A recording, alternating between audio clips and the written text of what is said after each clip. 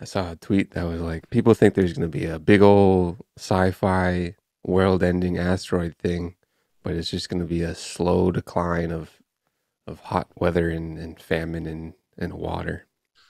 I think we'll take ourselves out before the climate does. Eh, I think the currency will just fucking tank, and then we'll literally just be like, "Hey, that's happened nothing before. fucking matters," and then we'll just beat the shit out of each other. That's happened multiple times throughout history, and on Rick and Morty, And then the rich people will just like be like, "Yo, we're just gonna go underground for a couple, or we're just gonna go to space." and that's what they're doing. Damn, that's cray cray. Yeah, I was wondering if people were thinking of best slash worst case scenarios for Earth, and they're just like, yeah, can't really save it. Everybody says that we've already kind of passed the point of no return for a semi comfortable as it is now experience on the planet. So you kind of just gotta go up there. I was watching. I shout out this conference again, Salt Conference. It's about investors, but they had Mishu Kaku. You know that guy, the physicist, Asian dude. No. You know Mishu Kaku. Everybody knows Mishu Kaku. Oh, Mishu. Really? Or no? I don't know. Dude, everybody knows Mishu Kaku. Let me just get this little get Oh, this guy. Mishu, man. Yeah, I've Everybody seen knows this Mishu. guy. He's cool. He's kind of old now, isn't he? 47. What does that make? Damn. Old people are 74. fascinating, because they're so old. They're a little bit older. It's crazy. It's like you look at old pictures of them, like in the 70s, and they're like older than I am now. I'm just like, damn, you've been around a while. Yeah. He was talking on the SALT conference about just the future of humans in like 150 years and whatnot. And he was talking about, and shout out Ian Dunlap of Ian Dunlap fame, but he was talking about this before I heard Mishu Kaku say it, which was interesting as a weird confirmation, is that people are trying, I don't know if they're trying now, but they're talking about using technology to upload consciousness as an avatar to different planets to kind of be avatars on different planets to do things. So your body just be here on Earth, just dead, while you're on Mars chilling. Maybe, yeah. I'm down with that. But what if someone Or just like rapes your body without you knowing? it could. This is a wicked thought, but it just popped in my head. You could have. Oh man, you could have a planet full. Rick and Morty, dude, and how Yeah, they use, well, don't throw this on them. This is your idea. What are you saying? and you know how they use Mortys to power a planet of energy. Oh, fuck. This guy. You might end up having avatars conscious on a different planet and using human bodies that are quite electric, to power the planet. Damn, that's some wicked slavery Yeah, fucking thing. but it might be at a point where you know how people are kind of programmed now. If you have a good product, you don't really care if your privacy is being monetized. Or if it's like destroying the earth or like 4-year-olds made it for pennies a day. But if you have a good product and you got a good But it's situation as a weird avatar robot on a Jupiter planet or exoplanet, then people might not care care. about their bodies being raped for energy. This iPhone 13 is a good product. Well, so is that Raped for exoplanet. energy. Damn, dude. So like what if your body just like dies? Like is your consciousness still alive? I guess you don't really need There your was there heart. was a Amazon show that was and it wasn't really talked about, but you know how I love media as a precursor for technology in the future because these cats are just putting everything in media just as a warmer upper for what people should experience. Star Wars and plagues and zombie movies. It's like, oh, there's so many zombie movies, so many plague movies, so many climate change movies. Wonder what that's about. It's because it's Star what Wars you're gonna. could for sure happen too. But there was a an Amazon TV show that's not TV. It was an Amazon show, and it was about a guy who was in I think it was he died and his consciousness goes digital to stay alive or something. I should probably watch that as a uh, as a Nostradamus. Amazon is telling you what they're trying to do because they like telling people what they're doing via media. I don't know. Let's see what it's called. The future. Oh, I also saw. I think I sent it to you. Maybe I didn't. But this guy, this first of all, I had a just a horrendous, it's just a poor week of a lot of phone usage. And it's disgusting how much phone I was using. And I looked at Dude, that screen time, and I also it was this week I didn't work out because I like tweaked my shoulder, and happens. and I think that might be a part. Is dude, working No, out's great. my screen time is obnoxious. I don't even want to look at it because I know Y- it's so bad. You should. You should. Is it like, do you consciously know it's bad? Yeah, because I'm like, I don't Yeah, know. what I'll just apps? be on What my apps? phone a lot. The dumb apps? No, no, no. They're like, it's productive stuff, but still, I'm just like, dude, like this sucks What are that you I getting have to done be on your looking at phone? my phone. What are you producing on your phone? I'm fucking literally just like, I'm growing to just, I'm trying to, I kind of just started. I'm just trying to grow some Instagram accounts.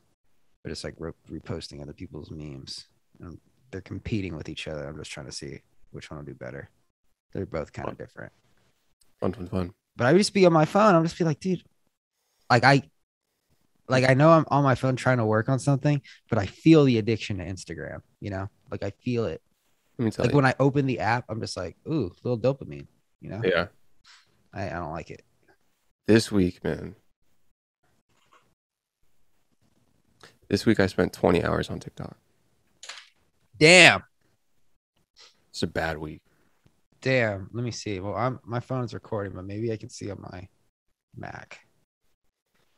Audible only an hour. My goodness. My goodness. Screen time for Mac is off. Turn on. No, I don't want to share across the devices. TikTok, Instagram, YouTube, Audible. Yeah, I can't check, but I'm sure it's not great. Last week, Should I share across devices? Nah. what, screen time? Yeah, because then that'll like fuck up my stats. It's a good day to have. Yeah, I was also thinking about, because I'm pretty sure I haven't read hell articles because I got to get better in my reading habits, obviously, this week. Apple's eventually going to get into healthcare.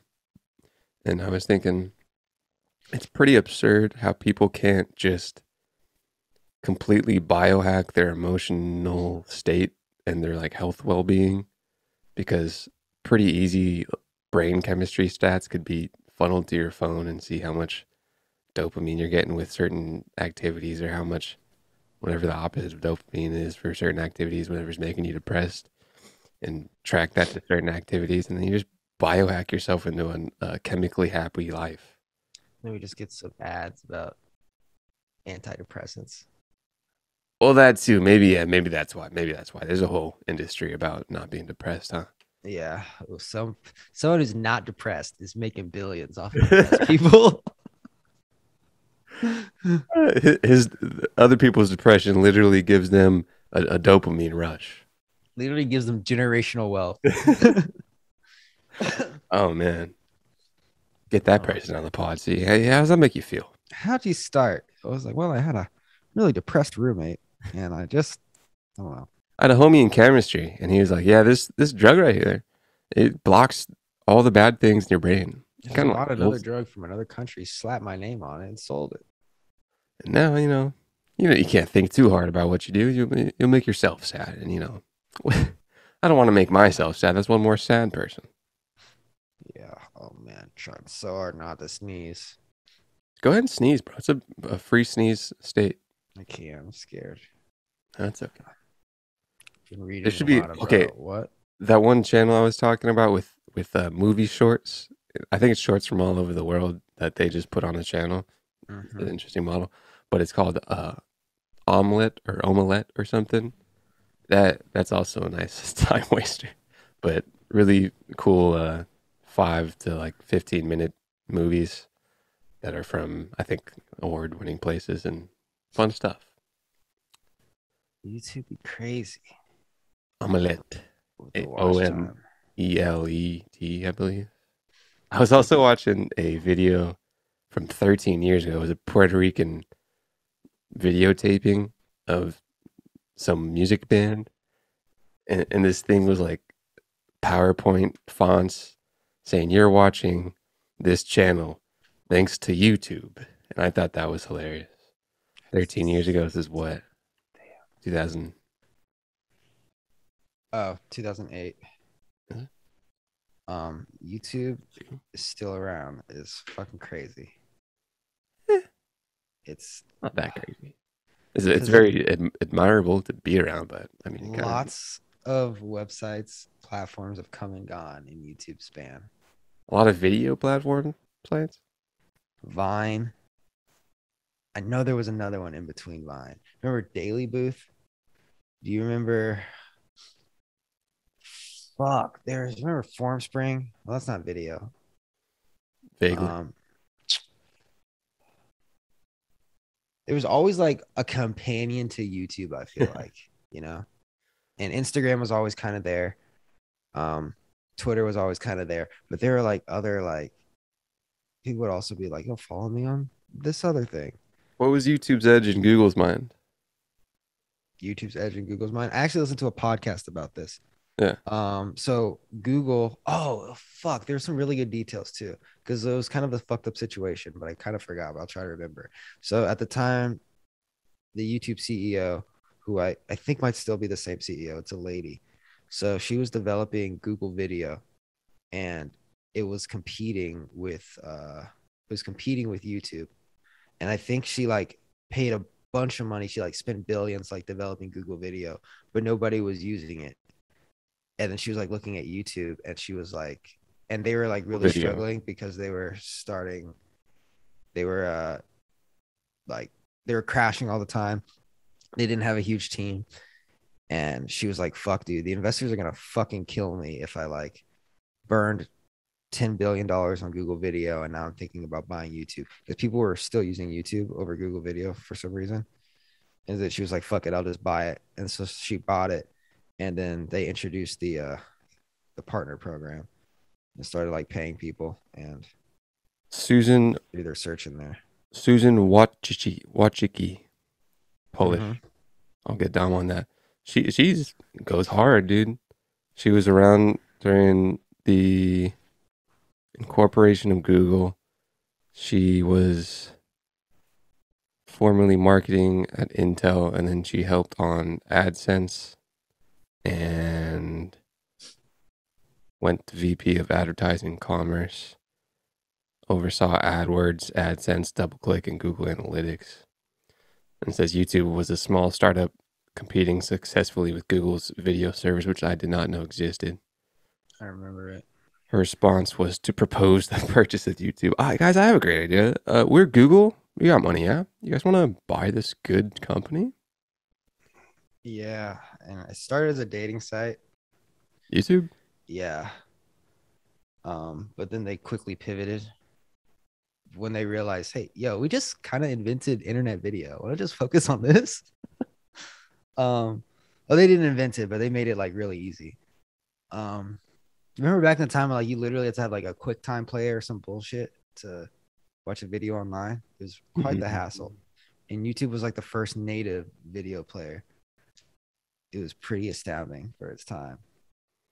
Even I, as a, how old was I? A 10, 11 year old was like, huh, interesting.